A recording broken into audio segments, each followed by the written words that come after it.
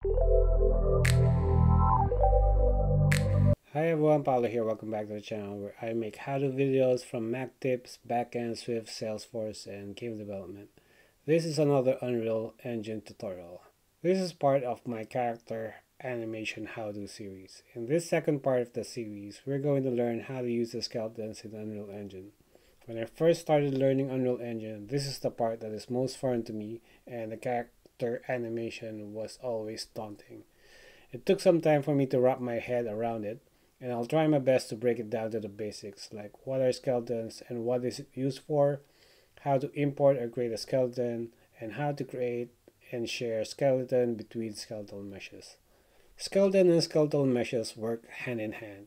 A skeleton is a hierarchical set of interconnected bones, sometimes called as joints, which could be used to animate the vertices of the polygon, which is what makes up the skeletal mesh. I'll cover the skeletal mesh in more detail in a future video. I'll just focus on the skeleton for now. So the skeleton asset is used for the foundation of all animation work with the skeletal mesh. They are used to store the associated animation data. So what I have here is the third person template, and we'll just quickly inspect the assets that are already available to us. So if I go under characters here, there's two folders, the UE4 and the mannequins. So the mannequins is for UE5. If I go under meshes here, I would see several files, one of them being the skeleton, and I have 4 skeletal mesh in here. So if I open up the skeleton, this is the skeletal mesh, and this is the skeleton of this skeletal mesh. So here's the hierarchy or the bone structure. If you want to see the visual representation of those bones, go under character, then bones, and select all hierarchy. And you would see that this is the hierarchy of bones for this particular mesh. So on the left side here, the skeleton tree, we have this icons, which is not showing full, it's hollow. These are bones that doesn't affect the vertices of the polygon or the skeletal mesh. These are going to be used for auxiliary, like attaching weapons, those kind of stuff.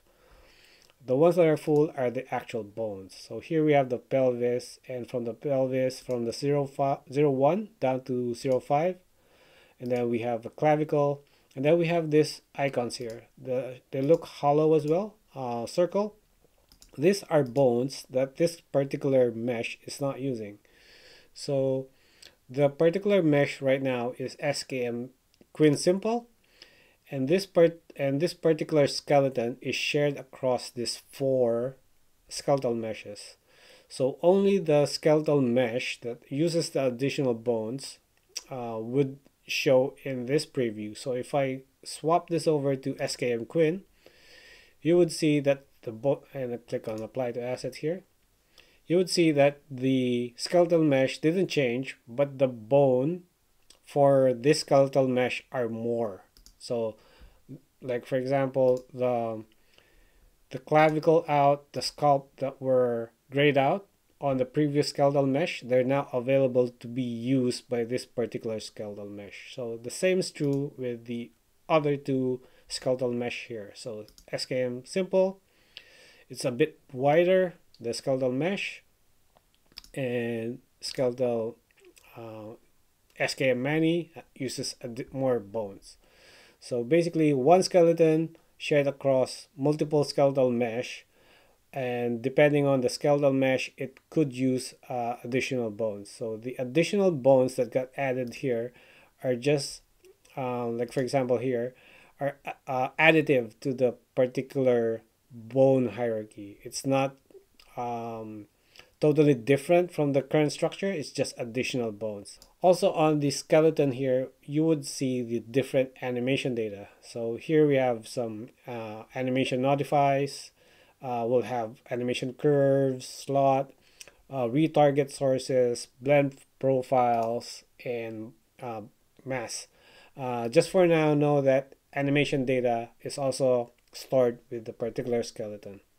Let me just quickly show the difference between the UE4 mannequin with this UE5 one. So if I open the skeleton here, you would see that the skeleton structure is different for the UE5 and UE4. Even the simple one, let me go to the simple and apply that. You would see the skeleton is different. So this one is only up to 0.5. This one is up to 0.3. So how do you create a skeleton in Unreal Engine? So normally you would import a skinned character or an FBX file. An FBX file is a file format used to exchange 3D geometry and animation data. These are normally created from your 3D modeling software like Maya, 3D Max, Blender. You could also get some free character or skinned character and animation in FBX format from Miximo, plus some other websites. So here I have Miximo open. It's free. You could sign up for it. You could grab some characters and some animation data. So just to quickly show you, when I hit on download here, the file format is FBX. So the one that Unreal Engine supports is FBX, and then I have the T-pose.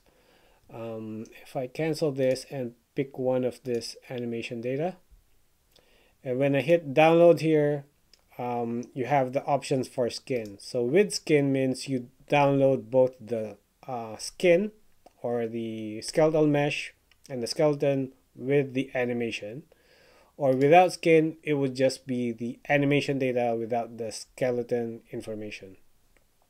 So you could go ahead and download those. I already downloaded these items. So we're going to try to create a new skeleton out of this FBX.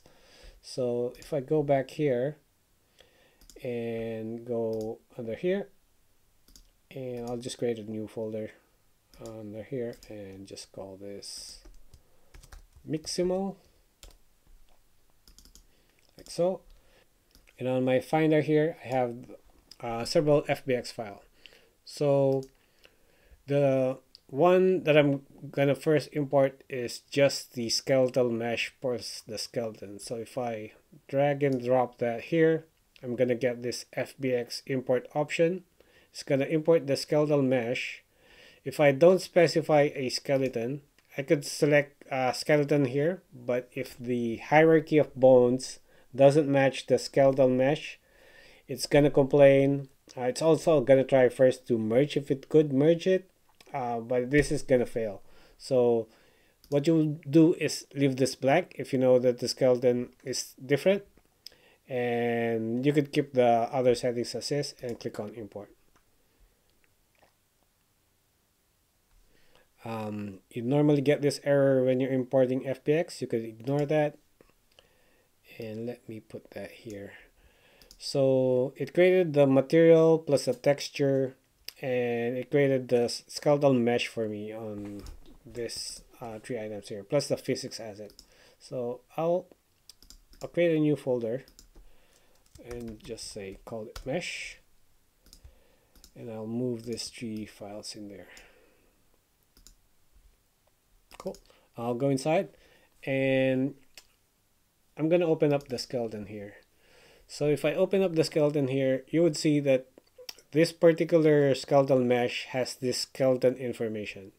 So the bone hierarchy is totally different from any of those bones that we saw for the SK Mani or the UE4 bone. So this bone structure doesn't follow the same hierarchy bones. So I won't be able to share the animation from this bone to any of the characters that I already have. That's because the bone are not the same. So what you would do here is what we call a retargeting. So you would retarget the bones so that you could share the animation with a different skeletal mesh. I'll cover that in a future video. But for now, we're just covering the skeleton here. So this would create a skeleton. So as you can see, the other way to create a skeleton, so I could close this out now. So the other way to create a skeleton is if you go to a skeletal mesh. So if I go back to Mani here, and click on meshes here. So any of these skeletal meshes, if you right click, you could create a skeleton.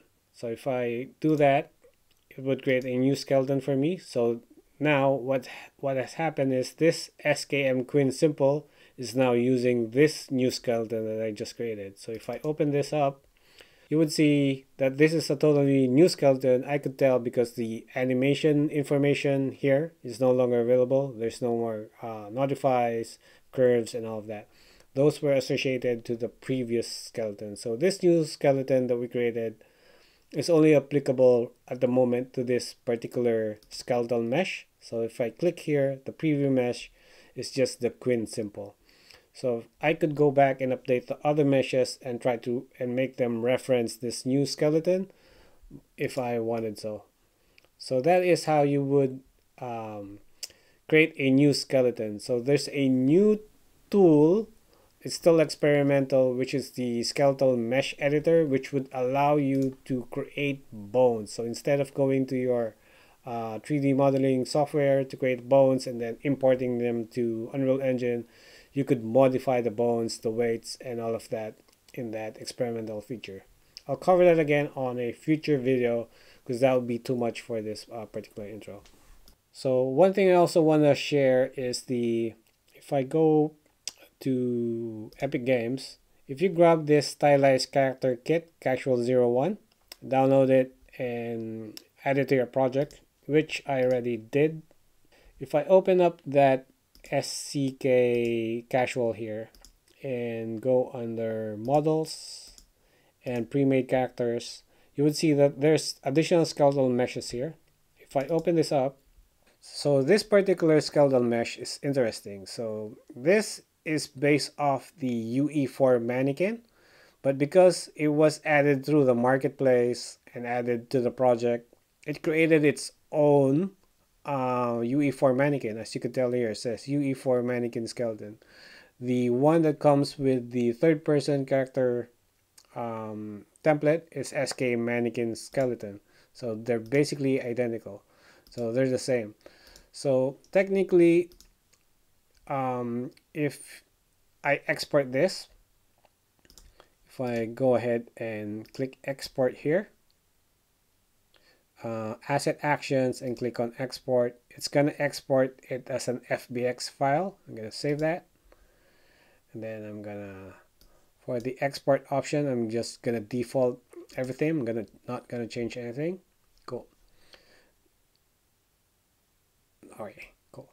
So now I'm gonna import that to a new project. So here I have a blank project.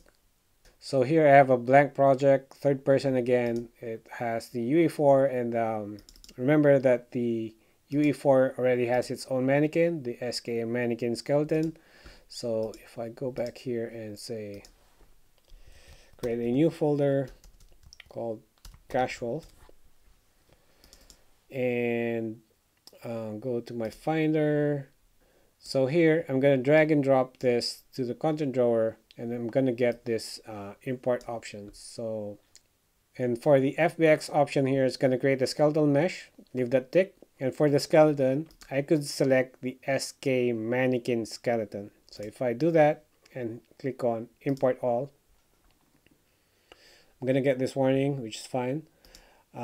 It's going to import the character, but the weird thing with the FBX export on Unreal Engine, it doesn't export the material or the texture. So if I open this particular skeletal mesh and I do the bones hierarchy, it's using the UE4 mannequin, and if I click here, if you could tell from the path, it's using the SK mannequin skeleton. So it didn't create a new skeleton. So as long as the bone structure is the same, it would use that same skeleton.